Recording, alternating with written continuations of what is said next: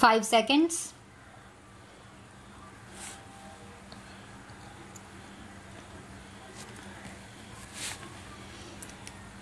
Sir, I am grateful to you for the address which you gave us yesterday. It showed how hard the Prime Minister had bargained and tried to get good terms from the 6 of the European Economic Community. We are grateful to him for what he did. I must, however, confess that the ultimate picture which has emerged is hardly satisfactory. Each group of countries is somewhat differently affected. The Prime Ministers of Canada and New Zealand have stated their views on how the present proposals affect the more developed countries. President Ayub, whose country is faced with problems similar to ours, has stated his views. I largely agree with this general approach to the problem. I shall naturally deal with the problems facing developing countries like India. I should like to make some general remarks.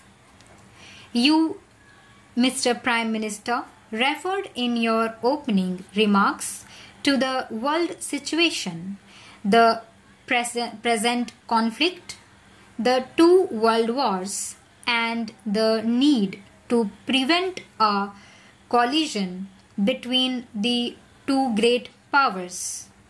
You also referred to Europe's concern with the East-West conflict.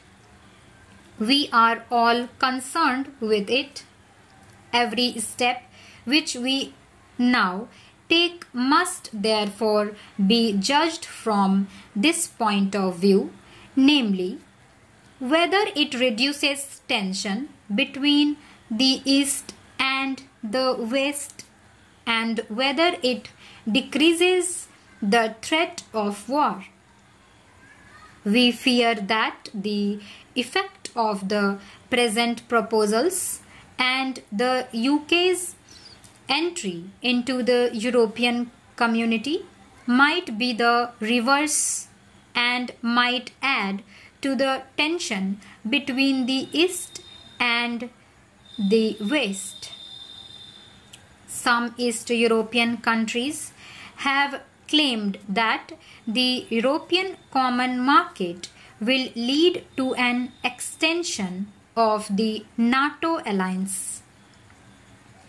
That may not be wholly correct, but it may well result in the increase of tension between the East and the West.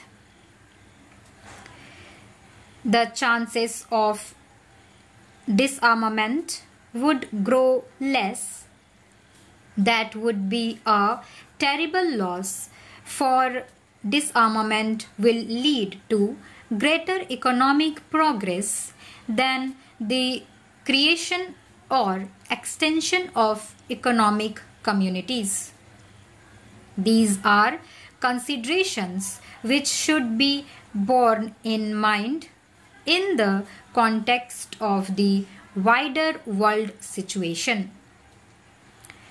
Coming to the present proposals, I should like to remind you, Mr. Prime Minister and other Prime Ministers, that there is need for a new approach of promoting a more healthy relationship between the developed and developing countries.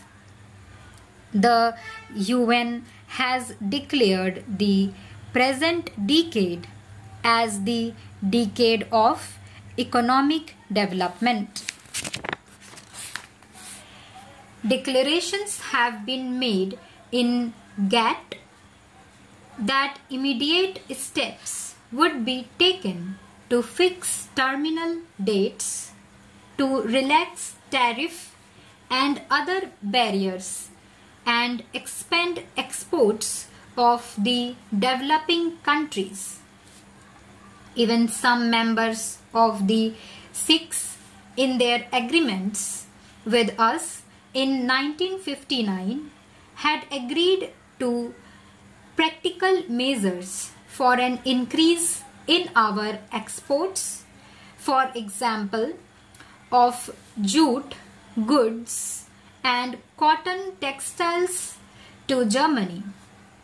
It was expected by us that as a result of a growing realization on their part that we could continue to import more and more from them only if we were able to export more and more, we would be able to work out trading arrangements to provide growing outlets for our products on the continent. This has been the general trend and approach. How far does this general approach fit in with the present proposals? I do not see them fitting in. The present proposals are vague and the approach so far made is not satisfactory. Comprehensive trade agreements are a good idea, but in the quest for what has been described as a balance of bargaining positions, the prospects of our being able to negotiate a really worthwhile agreement with the enlarged community seem to us to have been seriously prejudiced. The developing countries are struggling hard to raise the standard of living of their people and the levels of their production. It is impossible for us to import machinery and capital goods necessary for our development plans unless we can increase the level of our exports. We are grateful for the foreign aid, which is largely in the shape of loans and credits. These have to be paid back with interest.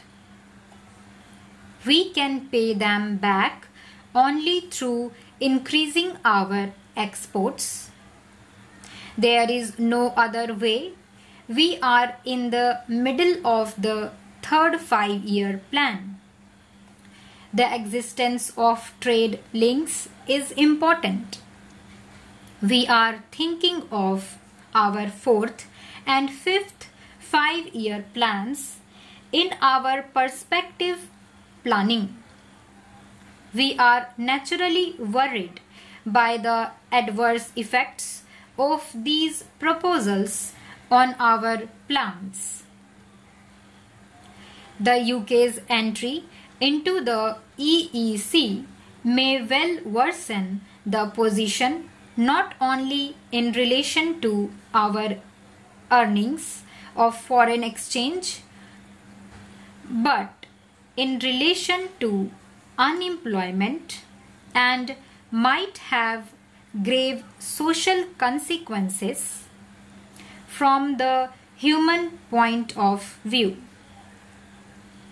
All this does not fit in with an international approach or an approach of GATT as it is generally accepted.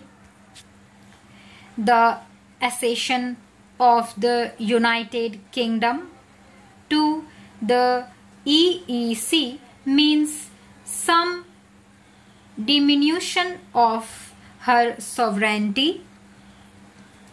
We need not be afraid of that if it leads to a world order.